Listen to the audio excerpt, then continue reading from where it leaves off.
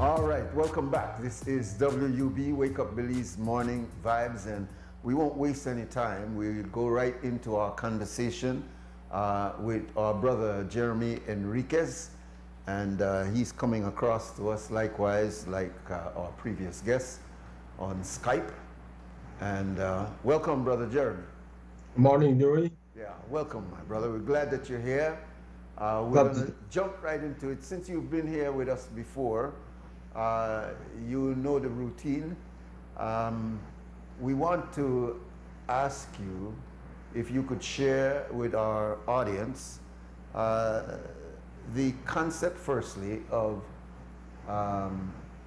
wellness, its purpose, some examples of how does it relate to the challenges that we're facing, not only during this stressful time of COVID, but as a lifestyle practice, as you have done so well in your Facebook, in your presentations, and even when you were here with us some months ago.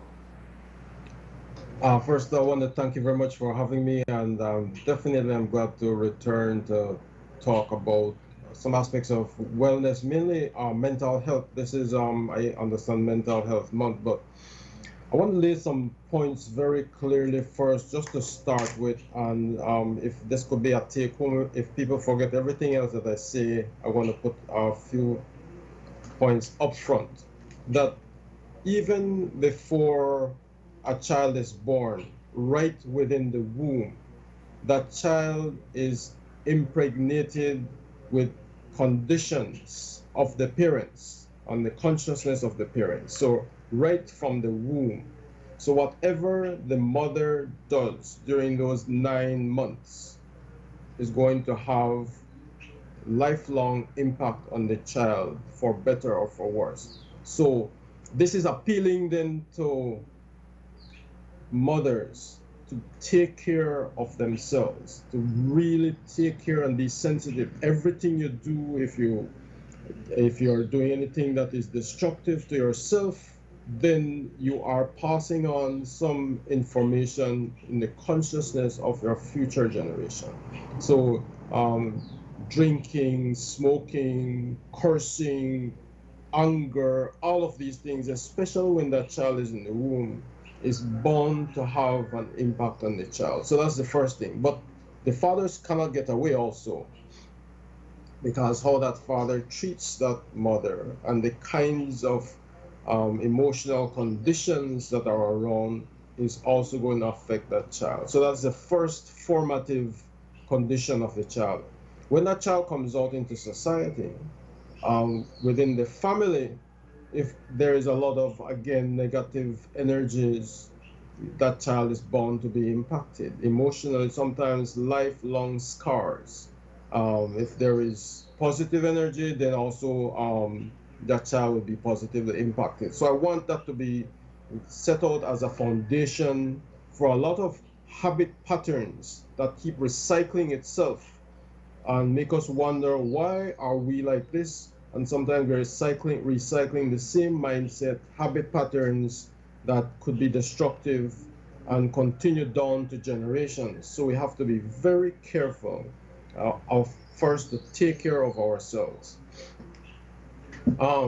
Second thing. Can I stop you for just a second? Yes. There? Because really what you're saying is that certainly when you were in the womb, you had no active consciousness of how your parents were behaving, but when you are 17, 18 years old and you're going on away, you may not even make the connection that some of that is in my DNA.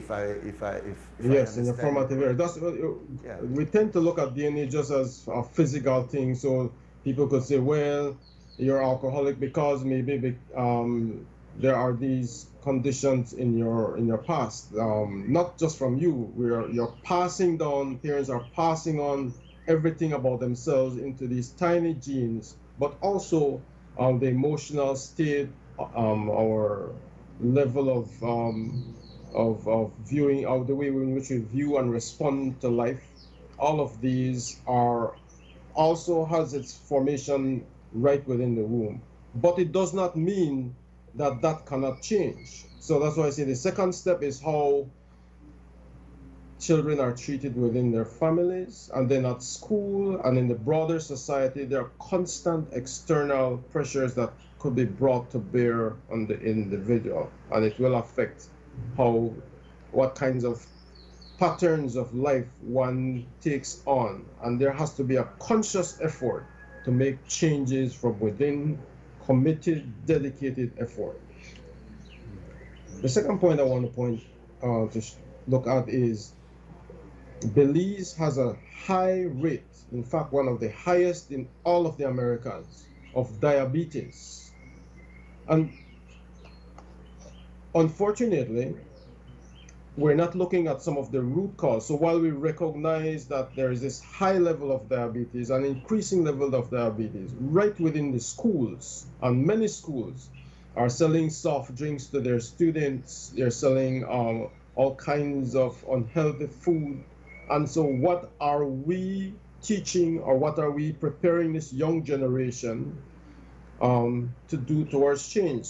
So it's almost like it is accepted that yes, we have high levels of diabetes, but at the root level, as we're nurturing a new generation, there's still no committed effort to make the kinds of changes that are necessary to make profound impact on our national health consciousness. And so I am saying this as a strong appeal to principals of schools. You are the leaders of the school. You cannot be investing time to perpetuate old, conditioned, bad habits that is having long-term effects on our national health.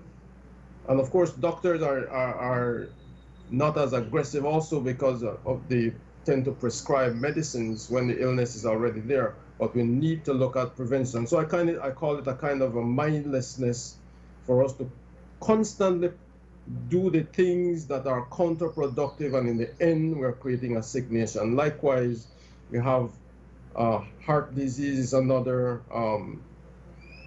big health issue in Belize. So diabetes, heart disease, and there's also HIV. There are other lifestyle diseases that changes could be made towards creating a health. So we need to look at what foundations we're setting up in order to build a healthier. Otherwise, we talk over and over. We do all these walks, and we do all the diabetes walks and the different kinds of things, but we're not aggressively addressing it at the root. So my first appeal is to the parents. I remember years ago, I went to a school and I asked the principal and the teachers to please look at this. This is a high school in Toledo district. For 10 years, I'm saying, please, and I did this because there was a cousin of mine who was hospitalized with some kidney problems, and the doctor said, you're taking too much soft drink. You need to take more water. And she came out of the hospital, and I also scolded her, and I said, you got to change. But she goes back to school, and there is the soft drink that she is addicted to. And she said, but it's at school, they sell this, and I have no, and therefore my initiative to come to check with the school and say, listen, you need to be an institution that is preparing our young minds for a different, for nurture different healthy habits instead of perpetuating the same. Alcoholism is another problem. High levels of alcoholism. But then you have advertisements targeting young people to drink. And then for us, it's like nothing. And so we're perpetuating, we know the end result, but at the beginning and the root level, we're hardly doing anything to address it. So we complain, yeah, there is alcoholism, but then there's heavy marketing targeting youth and women, young women. I mentioned before, what the women do to themselves will eventually and could harm their unborn child and the born child later on in life. So sowing those seeds of change is very important. So I just wanted to lay those kinds of groundwork. So we've heard it all from various expertise, the importance of eating well, um, um, very nutritious foods, um, preferably, and the more people are seeing the value of plant-based diets. Too much meat, especially those meat that are loaded with vaccines, hormones, antibiotics, has become popular in the Belizean diet, and it will have consequences. So, plant-based diet. Personally, I haven't eaten meat for over 30 years, so I have a bias. Um, Freeing oneself from intoxicants, cigarettes. We know the the effects of cigarette smoking, yet young boys are given cigarettes and alcohol as a kind of a sign of manhood, but really destroying themselves. And so being able to abstain from intoxicants. Well, The importance of exercise, intermittent fasting to be able to get the body cleansed. All of those things are studied and as part of physical health. And I'll talk about mental all right. health and the mind shortly.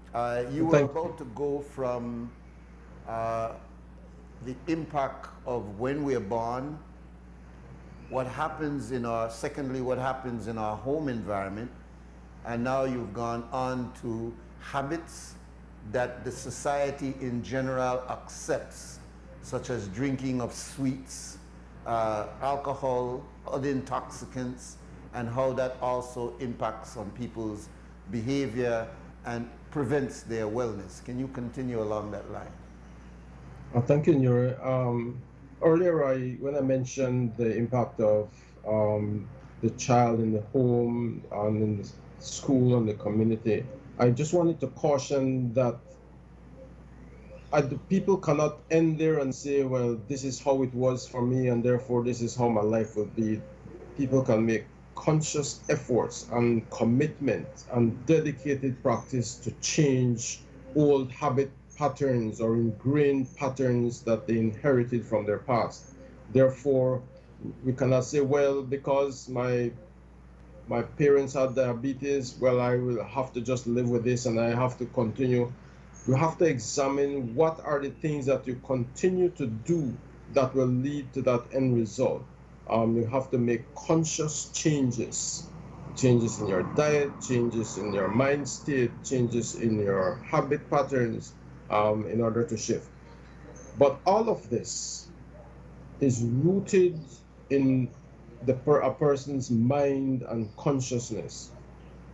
And therefore, so everything starts with the mind. One of the things what is I think is highly underrated or even I may use the term undermined, is the mind itself.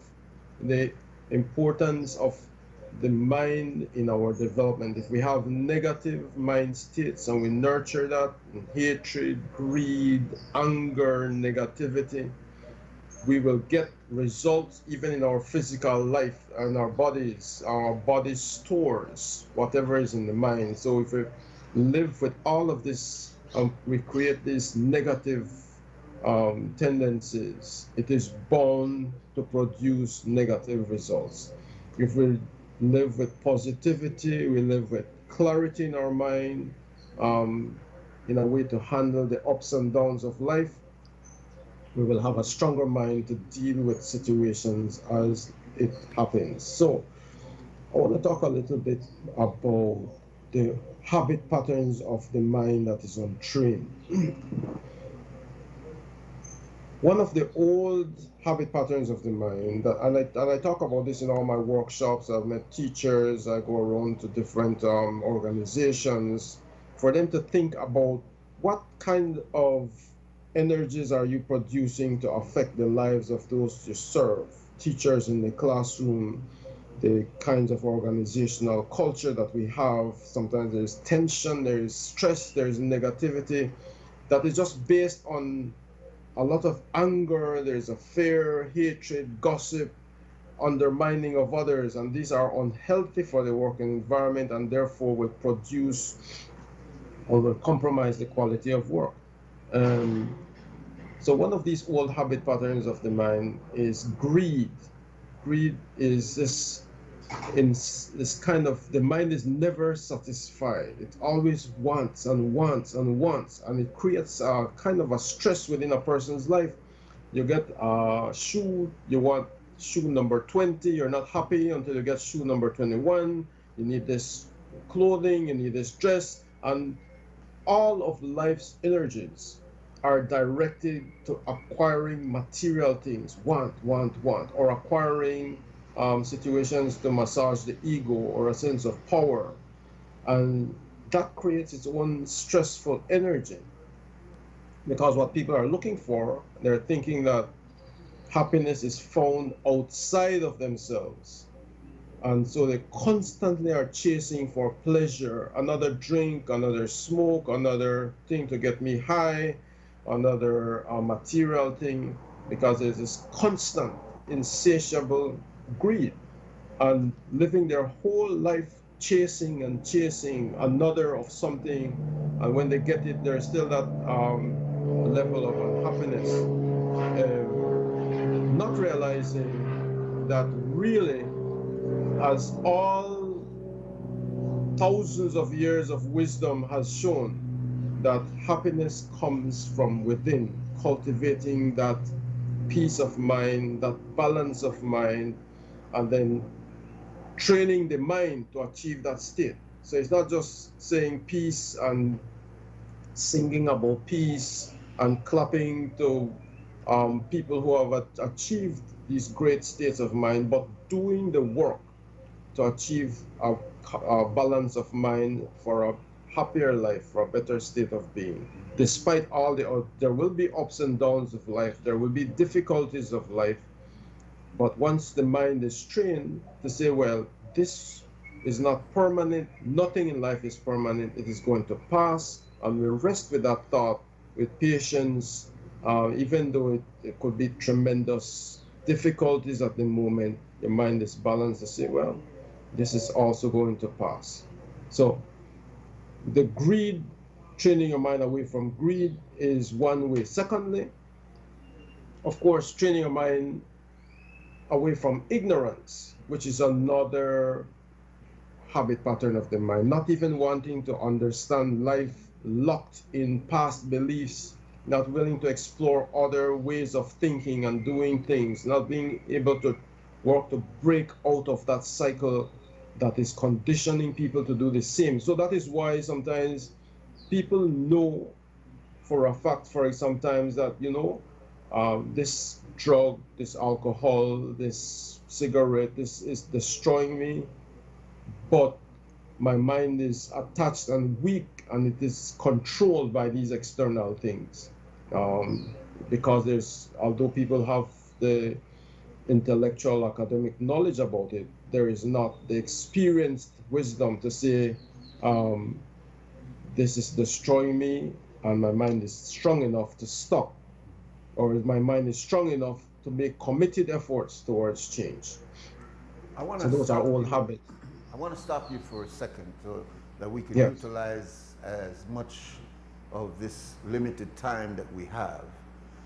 I want you to Yes. speak now to a large sector of our people who are in the midst of additional stress. What you are saying to us, in fact, relates to before COVID and after COVID. But right now, a lot of people are not even able to properly focus on what you're saying because of the immediacy of our situation, especially when it comes to economic survival. We are in a situation where we've learned of a man who committed suicide, and some of the reports that came out said that he had been charged with violating the curfew. He had been charged and he was looking at that 5,000, even though he hadn't paid the 5,000, he was looking at that $5,000 for breaking the rules. He had recently been given notice by his landlord because he owed rent He was going from job to job when he eventually had the job that he had. I'm only going on the reports. I don't know the facts. I don't know the person, so I'm not speaking factually. I'm speaking more of a scenario that was painted about the stresses that he was going through. And I know other people who are going through similar stresses have not committed suicide, but maybe entertain that the way to deal with this is, guess what, I can't handle this. I can't handle it. Wow. So Yeah, speak to that sector of the population, please. definitely. These are very trying times, both difficult times for all of us, and lots of people are even finding that even the stress of putting food on the table daily for their children, um, the stress of not being able to pay the bills, and you laid out quite well, and in a kind of a for that individual what they might have gone through and more, the accumulation and the loss of hope that there's nothing else that life has to offer. It's how to deal. I have to let me mention that I also had a similar situation within my own family where I lost a sister by suicide. She at that this was over 2 decades ago. At some point, she made a decision that situations in life was too much to handle, and that this is the only way out. So what people are doing in those cases is to try to get rid of that intense pain and suffering in their life, and somehow believing that that is the only way out, and um, exercising that decision that they make. These things happen when people feel like there's no one else to reach out to. They're at the end of the line, and it is important that we nurture in our society, in our family, a supportive network for people to feel that I can go and talk to this person without judgment, and even though the problem might not be immediately solved, I have a new perspective of life. I have a new way to see that this is not the end of life. So even though the burden might feel so hard, even though it is difficult,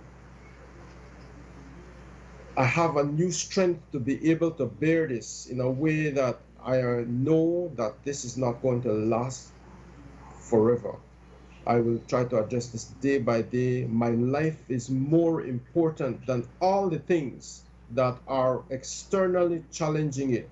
And we try to get within and find daily practice of calm, daily practice to nurture self within the mind, to say to be able to say that this is not going to be permanent. It is tough, yes, I'm faced with this situation. I reach out to as many people as I can.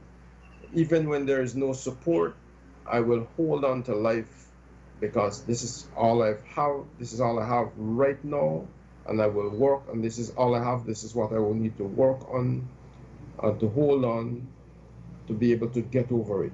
I cannot go over the challenges with no life, and ending this life is not the answer, because the mind that we take in this life um, goes on to the next life, in a sense, if I may use that term. But nobody knows about that. But there's that belief in different faiths. But again, no matter what, you tell yourself, no matter what, my life is valuable, and you need to love yourself. You need to take care of yourself.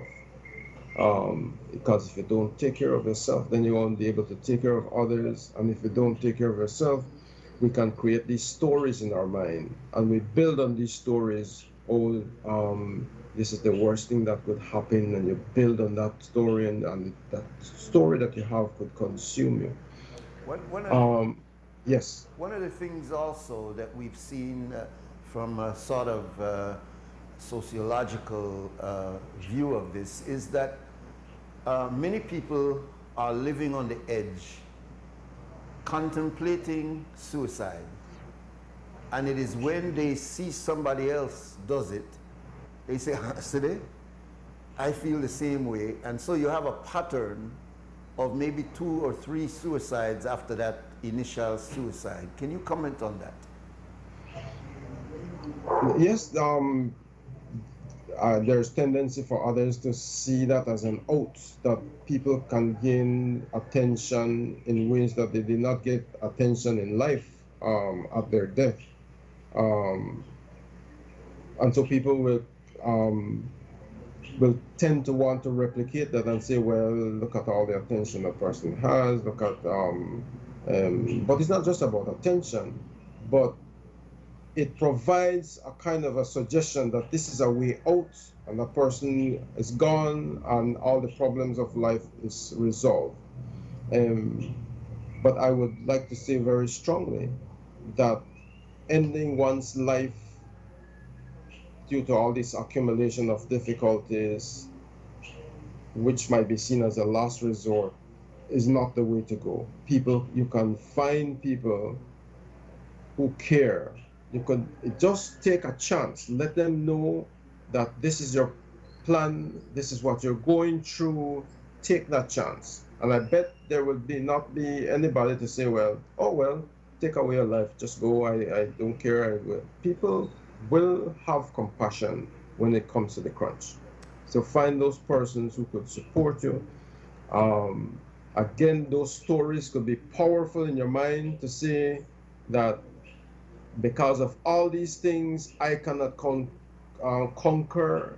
Maybe this gives you a chance also to find new connections, to find people who care, to let out, stop hiding these secrets. Let people know that this is what you're going through. In fact, many times we tend to hide these secrets and say, well, I am the only one going through this. It is overwhelming and it's hard, and you keep saying that and you withdraw.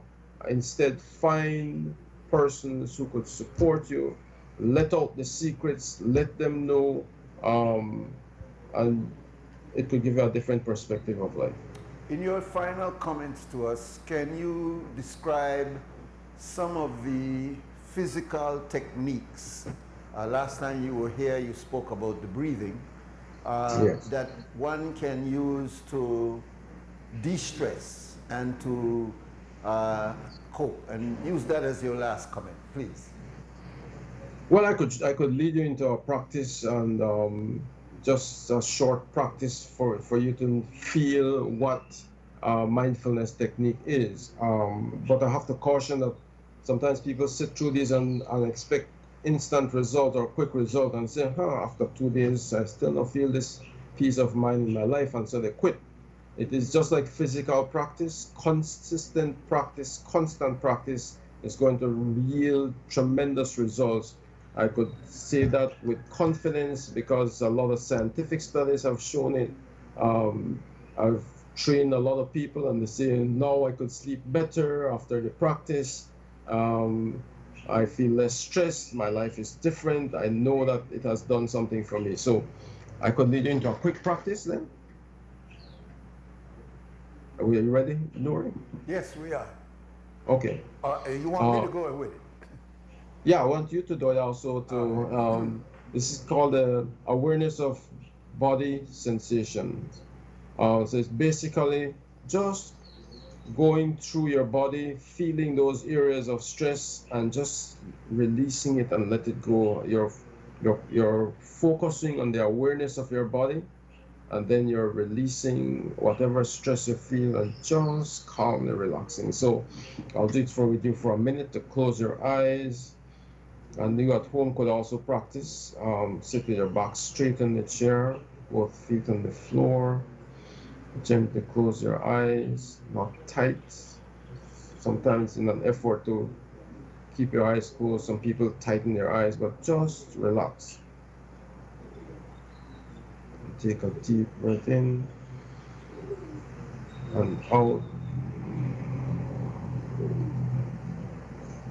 And just remain aware of your body on the chair. Just feel your body on the chair. Make any adjustment that is necessary to make it relaxed. Feel your back on the chair, your seat on the chair, your feet on the floor.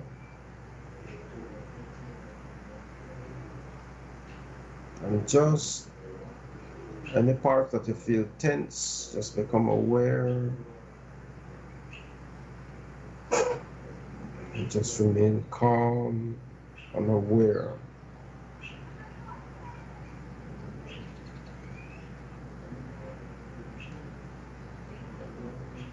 Take a deep breath in.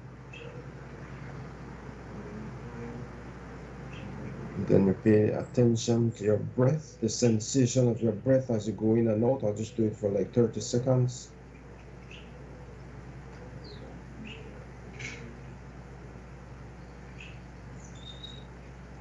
As you breathe in, you know that you're breathing in. And as you breathe out, you know that you're breathing out. Just feel the natural, normal breath without changing anything.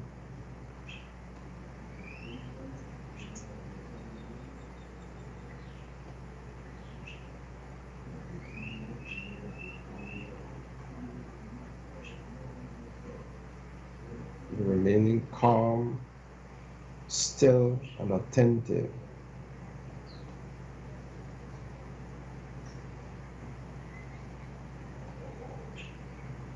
Then I'd like you to just gently open your eyes.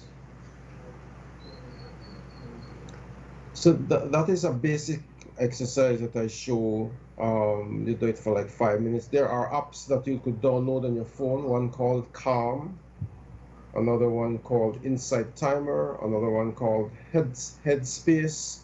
You could do like 5 minutes in the morning, 5 minutes in the night. Some people immediately say when I do my 5 minutes in the night, I instantly fall asleep. The purpose is not to fall asleep yet, is to try to develop the awareness while you're awake. If it makes you sleep, it's still okay, but find these exercises, very simple but profound exercises. You'll see as you do it, is just to check into yourself, checking the quality of your mind. Most of the people, their minds start to wander all about the place, and that is how they have been living, with a wandering mind. It's not settled, it's always thinking, fantasizing, planning, ruminating. And what we want the mind to do is to settle, and the more it settles, it will have a calm effect on the body. That even different hormones will start to circulate when you have a balanced mind, and you're starting to heal yourself at a deeper level with more practice. So just wanted to share that. It's a very short introduction, but there's a lot more to it. But if you just stay with the practice, even during these difficult times, you will start to build the peace that is necessary so that you can overcome. We will all overcome this. This is not going to last. It is difficult, it is challenging, the world is feeling it, but you cannot let down yourself and say you will give up. We have to hold on, and we need to seek support. We need to build. Maybe COVID is teaching us that we're all interrelated, that we need to build, go back to the old values of community, supporting each other, people looking out for each other. This is a great lesson for us, that COVID is also showing us we need to do things differently. We need to come out of this with different values. And if we have not learned the lesson, we go back to repeat the same destructive patterns of the past. So let us use this opportunity to care for ourselves, to care for our families, to care for others. Remember, in our homes, fathers, if you are being negative to your spouse, you're affecting the children. If the mother has a child in the womb, this is a sacred time. Mothers, take care of yourselves, take care of yourselves. So this is a time for us to all take care of ourselves, physically and mentally. Thank you very much, brother. We appreciate it very much, and those ideas and techniques are timeless. So we thank you for your being with us this morning. Thank you for having me too, Miriam. All the best. All the best to you. All right, we'll take our final break and come back and close for this morning, the 29th day of May 2020.